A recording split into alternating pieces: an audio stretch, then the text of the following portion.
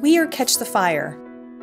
From our humble beginnings, we've become an international movement of people living in God's presence and leading others into encounters with God. Millions of people have walked through our doors over the last 25 years and found new life through Jesus. We never could have imagined what God would do through us. At Catch the Fire, helping people to encounter God's presence is at the heart of what we do. We started in 1988 when John and Carol Arnott felt God called them to plant a church in Toronto. By mid-1991, they were deeply involved in the practical aspects of running the little church by the airport, but they yearned for revival. They prayed for God's direction and felt Him say, "If you're serious, I want you to do two things: commit your mornings to prayer and interact with others who are anointed." So began their adventure in seeking and hosting the presence of God. John and Carol canceled their engagements and gave their mornings to the Lord. They worshiped, read the Bible, prayed, and spent time with Him for a year and a half. They invited many anointed guest speakers to our church to minister and to learn from them. On Thursday, January 20, 1994, Randy Clark was ministering when the Holy Spirit took over the meeting and fell on 120 people. No one had any idea it would look like this. People were laughing, rolling, crying, falling down and speaking in tongues as they encountered God. People were so touched that emotional trauma from childhood would lift off.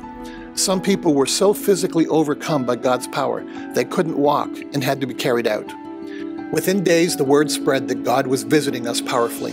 Thousands flocked to the church, lining up outside by 3 p.m., waiting for the doors to open at 7 p.m. People came, and it didn't matter if they were Pentecostal, Catholic, Methodist, Baptist, Charismatic.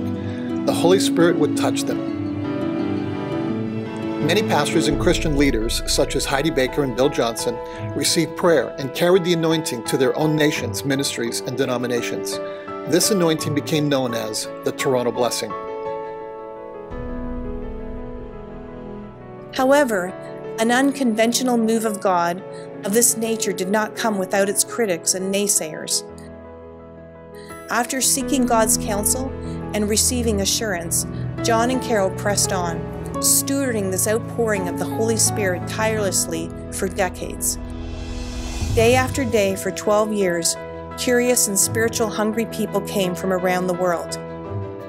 The Toronto Blessing gave birth to Partners in Harvest, a network with over 11,000 churches that we are a part of. Catch the Fire is now a worldwide ministry of churches, events, music, missions, and books, and we are expanding further still.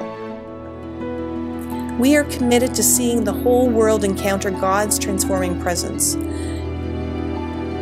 The incredible presence of God is still here and working every day in our midst. Hearts are healed, the lame walk, the blind receive sight. Lives are transformed.